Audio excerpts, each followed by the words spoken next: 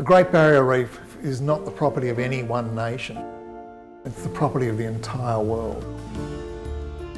It's also a barometer as to the health of the planet. If the Great Barrier Reef's doing well, then the planet's doing well.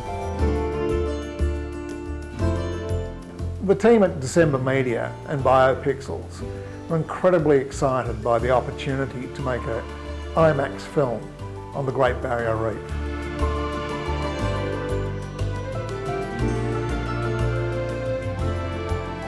When we started to develop ideas, one of the things that struck us was that humans are now part of that natural ecosystem.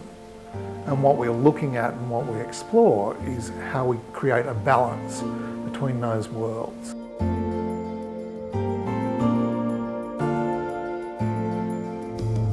Citizen science is one of the many themes we explore. Citizen science itself is the breaking down of complex tasks into easy tasks that anybody can perform. Sharing of data allows scientists to complete projects faster and with a higher degree of accuracy, allowing them to actually act on a proactive basis rather than a reactive basis.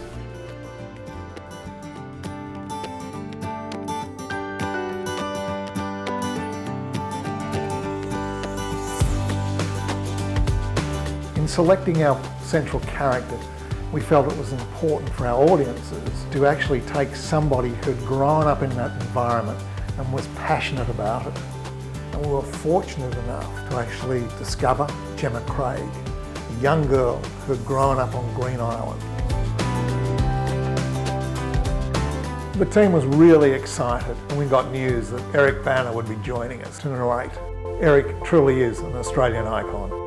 In the Pacific Ocean, just off the east coast of Australia, lies one of the world's most complex marine ecosystems. The Great Barrier Reef, the largest reef on Earth. Its massive outer reefs form a barrier, offering protection to an extraordinary diversity of life. The takeaway from Great Barrier Reef is that the audience never undervalues any contribution they make to something they love or treasure.